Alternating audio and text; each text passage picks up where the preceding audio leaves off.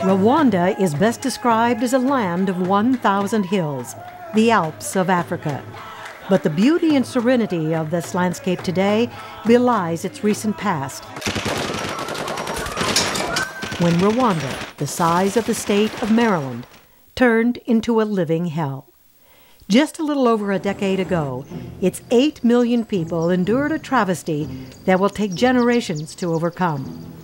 While the rest of the world turned down pleas for help in 1994, a 4-year uprising of the Hutu extremists committed genocide against the minority Tutsi population. It resulted in the slaughter of more than 1 million innocent men, women, and children in just 100 days. 400,000 orphans were left homeless. Schools are destroyed, and the students inside them executed. 5 out of 6 of all Rwanda's surviving children witness bloodshed. Hope is buried beneath the countless bodies, and a generation is lost.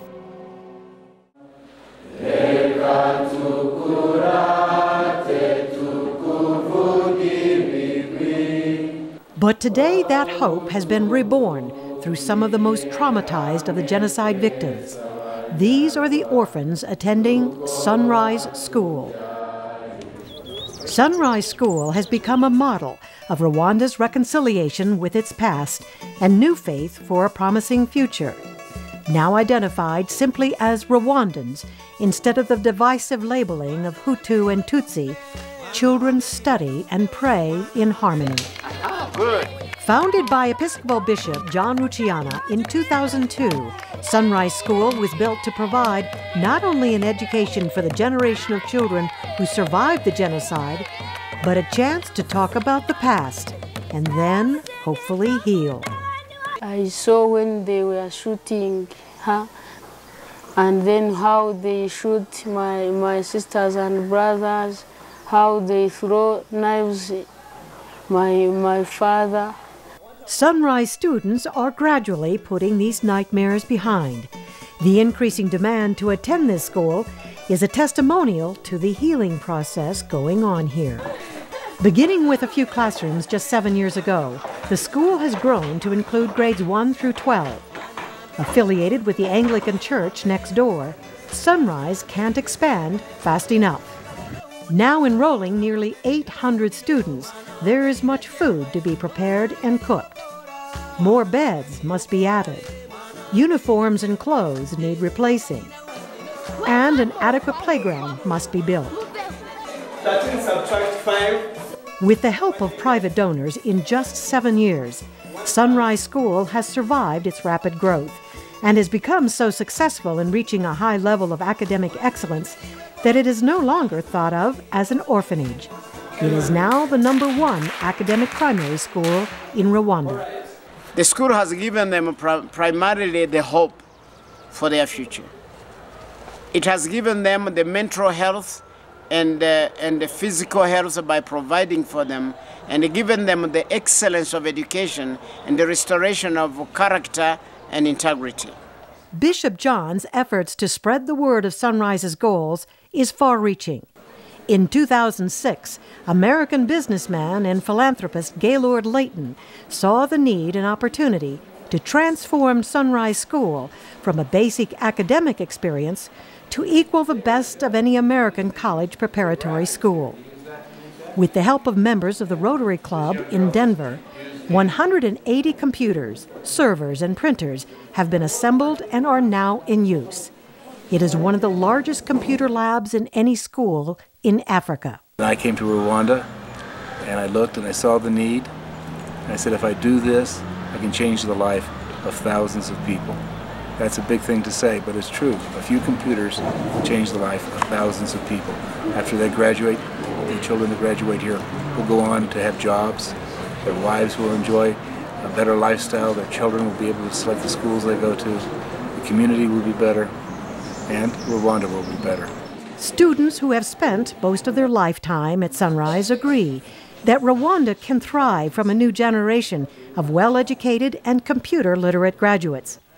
With her competence in computers, Munyana Joy believes her ambition to become an engineer will come true. But now, because you have the computers, I'm getting more information and reading some books from other libraries apart from ours.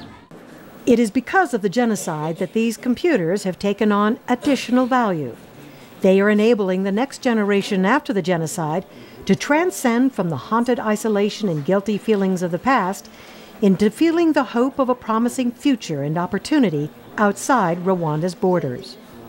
So the computer program to them becomes another additional healing and encouragement and a boost into the future hopes and engagement for betterment in the future, because they now know the computer becomes a tool for success in their future. So it makes them more excellent and more productive than ever before.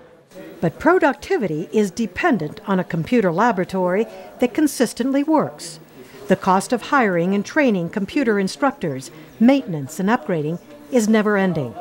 There must be continued financial support to ensure that this investment in these future leaders pays off.